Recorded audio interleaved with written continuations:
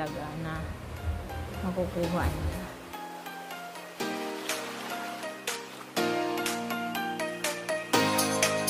Yes guys.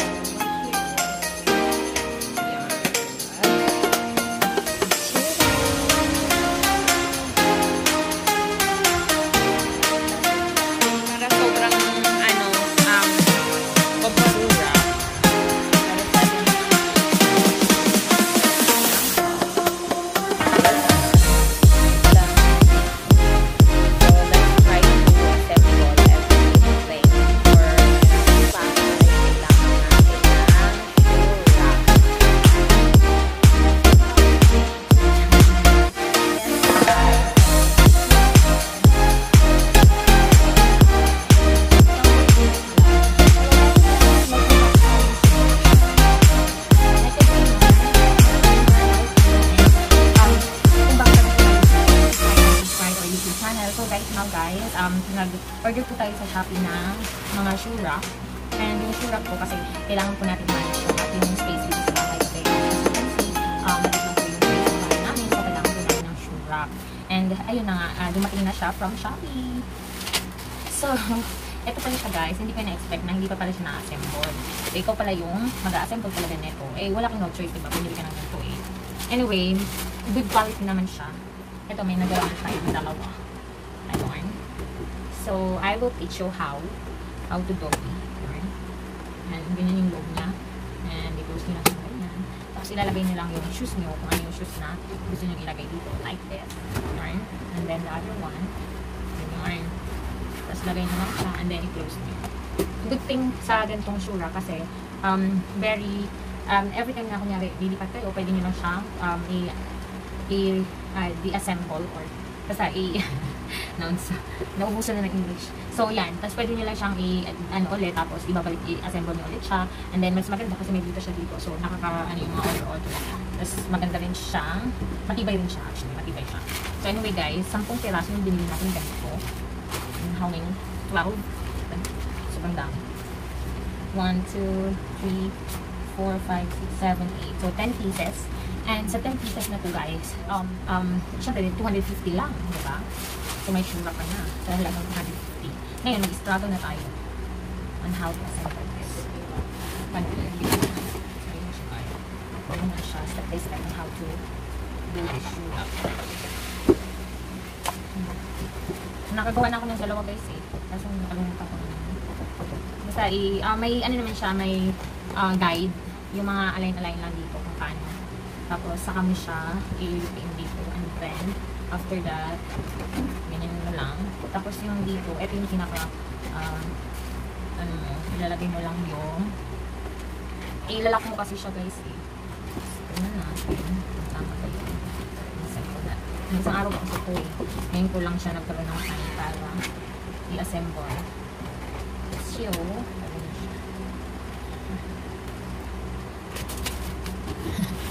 alright. Ano, nasa ba't man dyan? So, gano'n natin po. And then, kailangan, naka-align siya. Ilalak mo lang.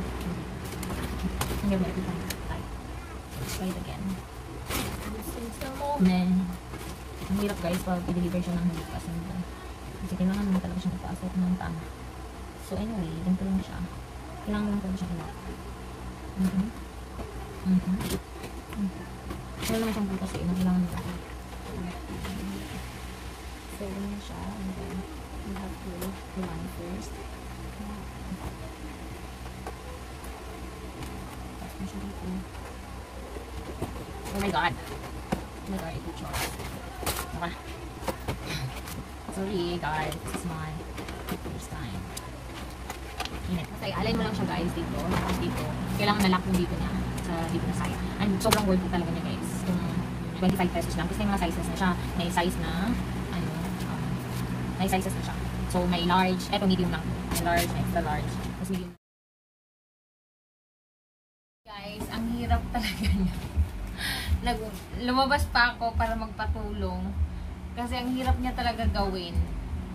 Actually, siguro kayo, kung may ganito kayo, mararamdaman pag-assemble sa ganito. So, ganyan lang pala siya guys. Ang gagawin natin is i-align first. we have to align yung mga, ano na siya, yung sample ng Shoppee, ganyan. May, ano naman na siya eh, may guide na siya. And then, after that, yan, tingin mo lang siya ganyan. Para hindi ka naman hirapan. Kuha tayo ng isang, ganito. So, first, lagay natin to. Di ba ganyan? Ayan, itutupiin nyo lang siya, ganyan. Tupiin nyo lang. Tapos, pasok nyo dyan. Tapos, yung isa, okay. Pasok nyo dito sa kabila. Para pumasok siya dito sa may butas. Ayan, sa ilalim. Ganyan siya. Wait lang. Okay, got it. Relax. So, ayan na. Hindi pa na. Ipapasok natin ito. Ito. Ipapasok natin doon. Tapos.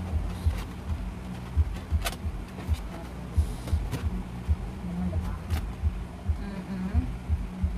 And then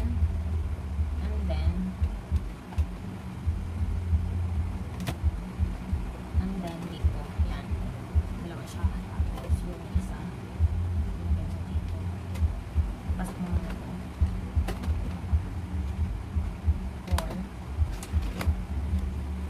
Oh my god, what happened? Kasi ang bilis. I hate you. Hindi ko mga ano. Ba't niningitian mo lang? Fix this first.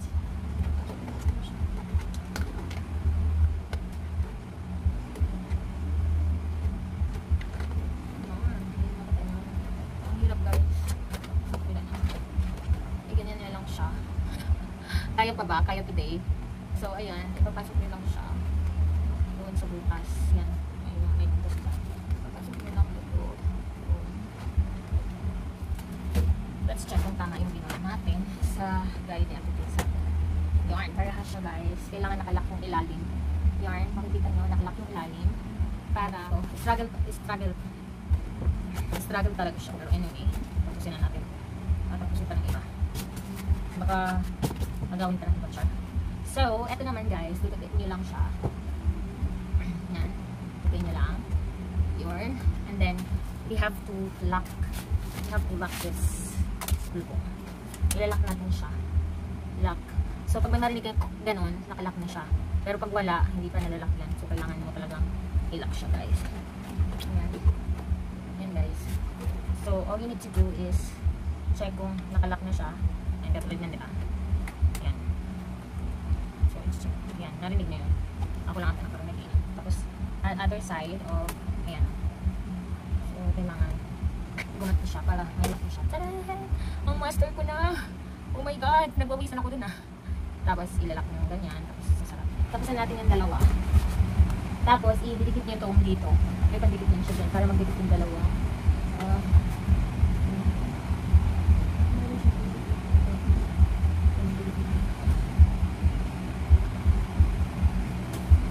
So next, naka 1, 2, 3, 4 na tayo. May 6 pa.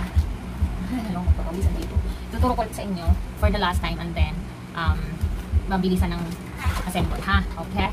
Alright. So yan. Itutupin nyo lang kasi may pasok pa ako mamaya. Wala nang pupo. Itutupin nyo lang siya guys. As in, itutupin nyo lang siya. Yan, ganyan. Itutupin na siya diba? So okay na. Ngayon, pasok ito. Papasok na yan. Itutupin nyo lang ito. Dalawa. One, and then all we need to do is find the product. Yeah. Seal. Ganyan na siya guys, diba? Ngayon, papasok na ito dito. Tapos ito. Yung tulad ng sinabi ko sa inyo kanina, papasok mo dyan. May butas kasi dito, diba? So, ilalak mo lang ito. Ito. Tanggalin nyo yan. Yan. Tanggalin nyo ito, tapos papasok nyo ito sa loob. Medyo mahirap siya, pero pag kaya naman today. Yan, pag ganyan, itutupin nyo lang ito. Ayan. Para malak siya dun sa loob. Tadaan! Ayan na siya. So, from the other side naman, ayan, kita nyo yan, ipapasok nyo lang ito sa loob. Yan, ha. Ipapasok nyo na yan sa loob. And then, ayan. Yun! Kita nyo? Ayan, natapos natin. See? Ayan. Kita nyo na guys. Ayan, ipapasok nyo lang ganyan. So, nalock na siya dyan. next natin is yung dito na side. Ang gagawin nyo lang, all you need to do is to in dito, both side. Pero bawisan ako. Yan. Ang mahirap siya, actually, mahirap siya. Hindi ko sasabihin madali lang. Pero pag nasanay na kayo, madaling-madali na lang, kaya na lang yan. Parang sa love life din yan. Pag sanay na kayong sinasaktan kayo, manhid na kayo, hindi na kayo nasasaktan. Ulit, ng paulit-ulit, ng paulit-ulit, kaya paulit-ulit kanyang lokohin. Ganyan. Tapos kuha kayo ng isa ulit. Hanggang to. And then, pag yung butas ng shoe rack nyo guys, gusto nyo magpapare-parehas lahat, tandaan nyo lang itong nasa taas, itong parang butas na to. Ayan, ito, tandaan nyo lang to. Tapos, i-align nyo lang. Kasi ganun siya eh. Ayan. Para pag kailangan magkarinig ka ng tunog ha, i-align mo lang siya. I-align mo lang. Tapos, pag na-align mo na siya, tutunog na yan. Ganyan. Ayan o. Tapos, dito naman sa kapila. Kailangan may tunog ha, para mag-lock siya. Dito man lang sa una. Dito siya tunog.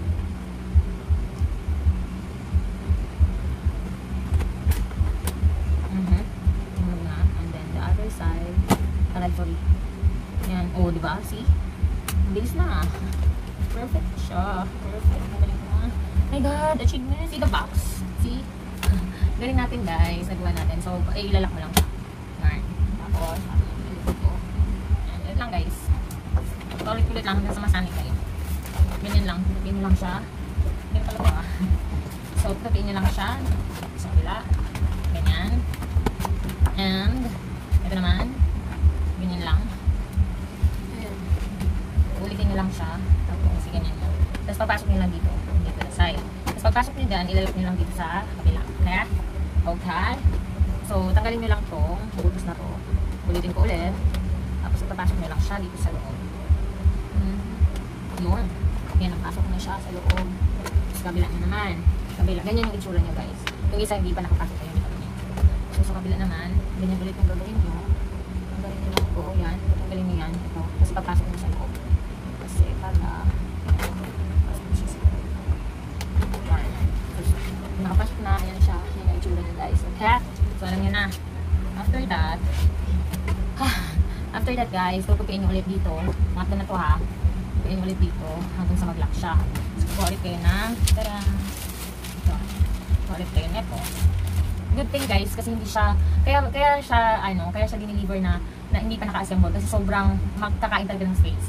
Nakita nyo naman siya pag na-assemble niya, sobrang daming space na kakainin niya. Kaya, ganito lang yung, hindi pa siya naka-assemble. So, ikaw na talaga mag-assemble since 25 pesos lang naman siya. So, why not? Diba? And then, this one, ayun ulit yung gagawin nyo. I-align nyo lang siya. Hindi na makahinga. Napagod ako din ha. Align nyo lang siya. Diyan. Tapos, ilalak nyo lang po siya. Ilalak guys. Matantay. So, ganyan siya. And then, may the other one. Kailangan ano siya yun. Yan. Kailangan nakalak siya na ayos. Ganyan. See you. Konti na lang. Konting push pa. Lock natin. Lock natin siya doon. Diyan. Tapos pag narinig niyo yung click niya, yun. Tapos sa kabila, lalak na rin siya dito. Ayan. Yun. Diba narinig niyo yun guys? So, tada! Master ko na. Wah. So, yan. Ay, sorry. So, this is the apat na lang. See, bibilisan na natin ito. Okay?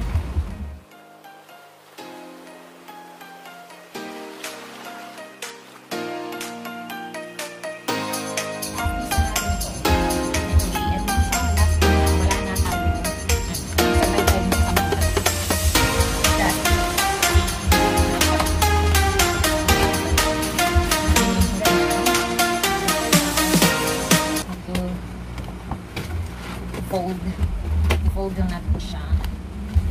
Fold it. Tatapos na rin tayo. And then, tapos natin siya sa butas. Both side. Butas. Tapos ulit. Yan. As you can see, tama-tama yung pasok niya. Tapos ito, ganyan lang natin. Butas sa butas.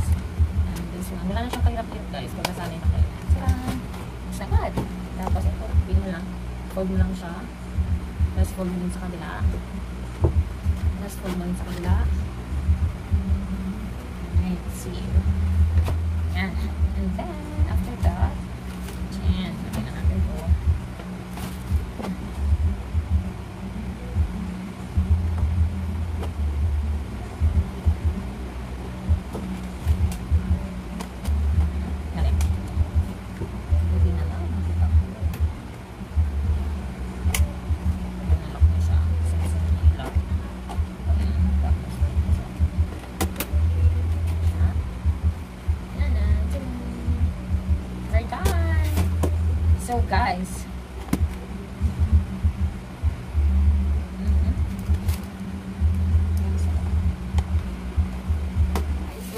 here. Tapos na natin i-assemble yung ating mga shoe rack.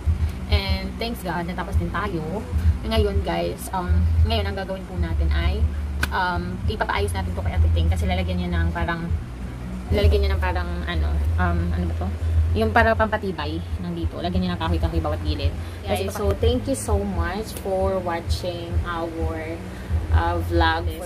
Shoe rack na binili natin sa Shoppee sa halagang 25 pesos. So 10 shoe rack is 250 lang. Napaka-affordable niya. And napakamura. Worth it na siya. Worth it yung pagod. Kasi yan, assemble naman natin siya ng maayos. And thank you Lord sa knowledge and sa tulong ni Ate Ting na assemble natin siya ng maayos. Ayan guys. So that's it for today. Thank you very much for trusting us. And thank you for watching our YouTube channel. Please like and subscribe. And ako rin mag-subscribe ako. Mag-iwan lang po kayo ng comment. And I will go to your YouTube channel as well. Bye for now guys. Thank you. Bye-bye everyone. See? Sobrang laki ng space talaga na makukuha. See? Yarn. Mga shoes nyo dito nyo ilagay. Ito po yung ba yan? Wow, nice. Super nice. Pinagawa natin kay Ate Ting.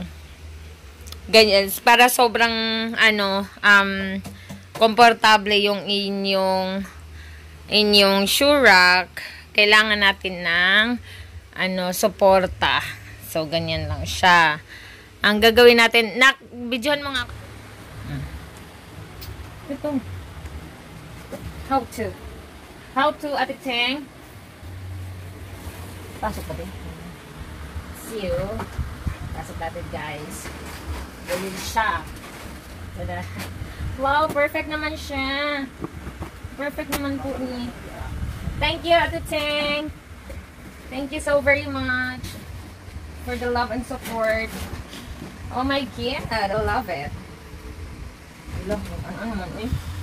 Okay na. Okay na lang natin yung ating mga... So, ganyan siya. Sobrang matibay na. Sa halagang 25 pesos lang yung Ito, yung bawat isa. Tapos ito, ayos namin. Ganyan siya. Oh.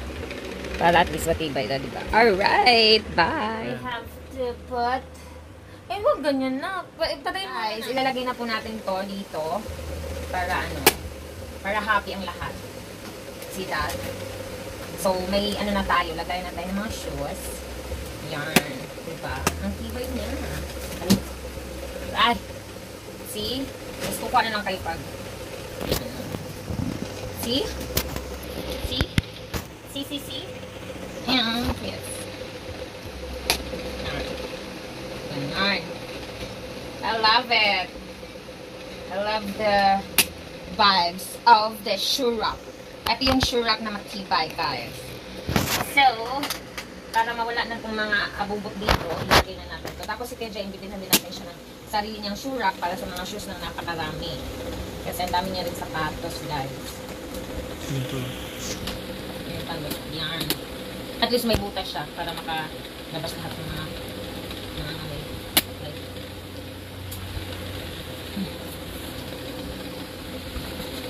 great. Okay na guys. Okay na. So may shoe rack na tayo. Diba? Ano to? Ano ba to? Anong tawag dun, JM? Yung DIY shoe rack. So, dito pwede po lagyan ng mga helmet o mask o any na pwede mong ilagay dyan.